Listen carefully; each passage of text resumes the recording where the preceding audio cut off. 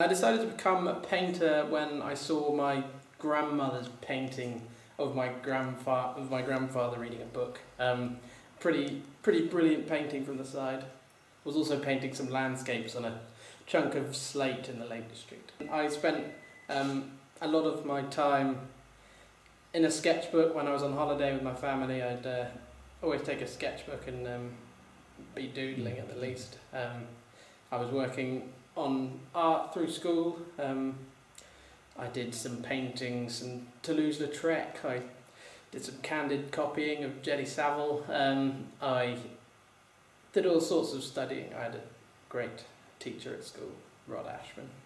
At my time at Wimbledon College of Art, it was just wonderful throughout. So many things which I've learnt so much from. There were brilliant tutors there. It taught me exactly how to approach a painting, and if I ever had a question, to ask that lady or man who had the most knowledge in that field of experience. It was brilliant developing a group of friends who could be completely and utterly honest with me. So I've got a friend in this gallery. My girlfriend's also a painter, so I can just bring them in and they're completely honest and say what's good, what's bad, what's awful. And it's that honesty which is so important. I'd say of all the artists through history, there's a pretty strong selection, but I'd say a battle between Rembrandt and Vermeer, where I adore Rembrandt's work, his carefree throwing paint around a canvas, scratching back into that paint. His etchings are beautiful. And then when you go into a Dutch gallery and there's a Vermeer there, then it just shines out around all the others. Whilst there's a lot of brown and grey paint around, Vermeer's bright blues and pretty wonderful oranges are just beautiful, very calm paintings. In terms of people closer to my age, I'd say Nigel Cook. I adore his work. That's really powerful. He's just completely made up a space of his own, and just trying to coax other people into his painting. Big paintings, filling a wall, completely absorbing that person who's come to see it.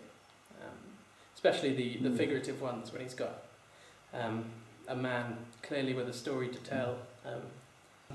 Like when I have an exhibition coming up, then I'm just spending every hour here.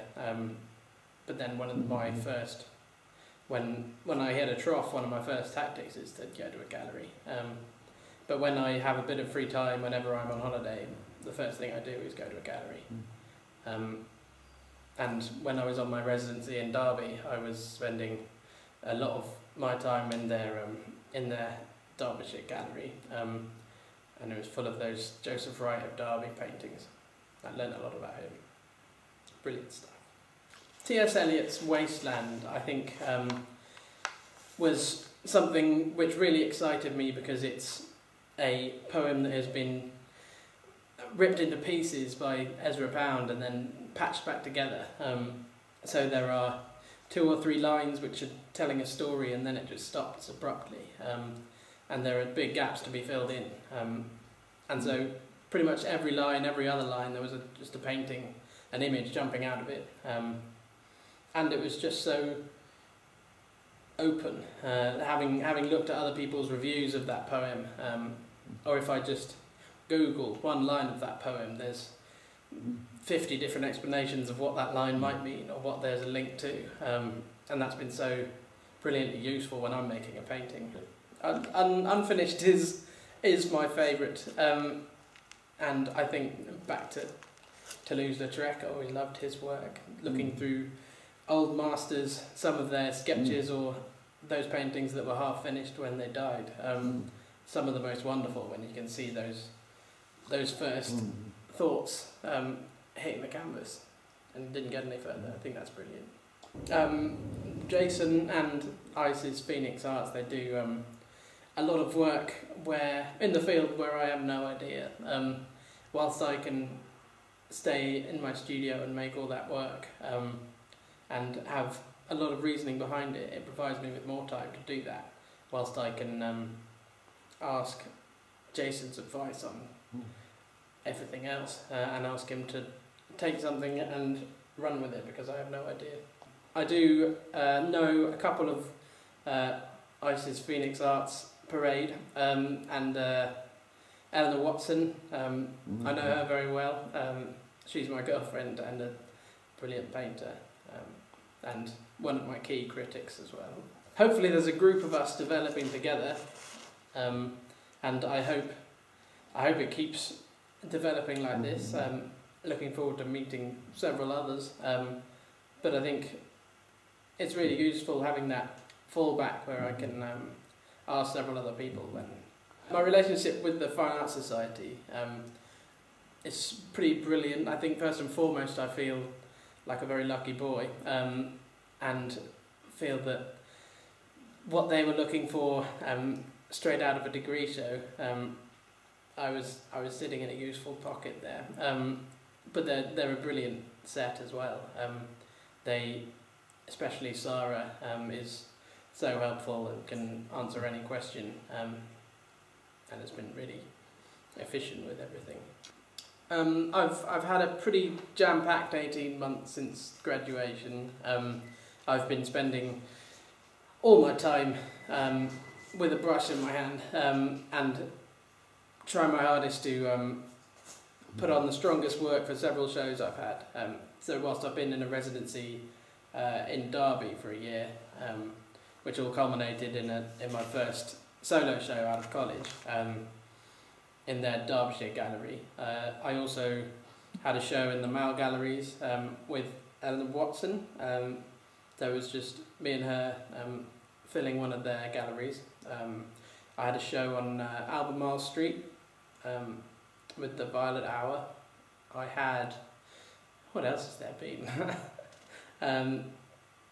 I've had a show in the Belgravia Hotel. I've had a show somewhere else. What a busy boy. Where else have I been? I had an exhibition in Buxton Dome as well, just before the solo show opened. So yeah, I've been a busy boy indeed. Right, this painting's called April.